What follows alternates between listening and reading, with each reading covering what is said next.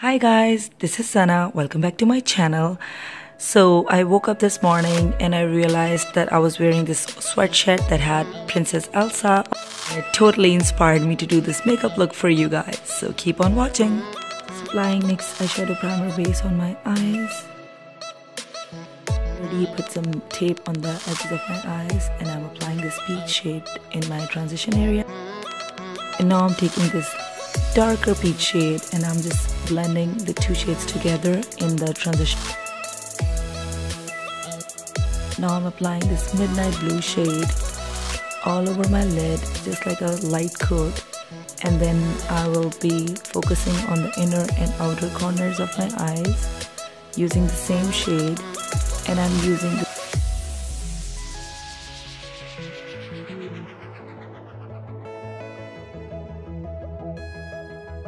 Now I'm taking another flat brush and I'm taking this purple shade and I'm mixing the blue and purple together.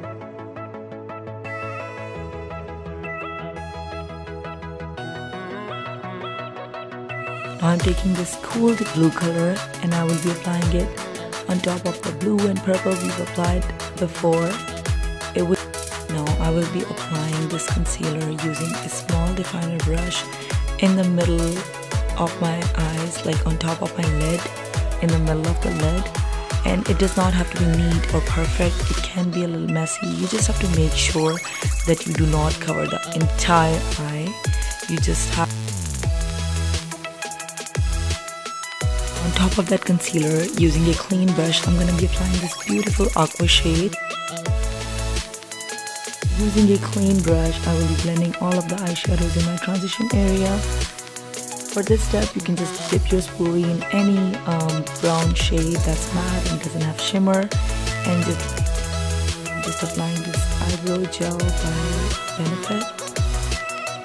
Using my Real Techniques brush to blend in my I'm using my Huda Beauty Faux Filter Foundation in 220N and using this NYX foundation stick in Chestnut to do. Using my Real Technique brush to blend.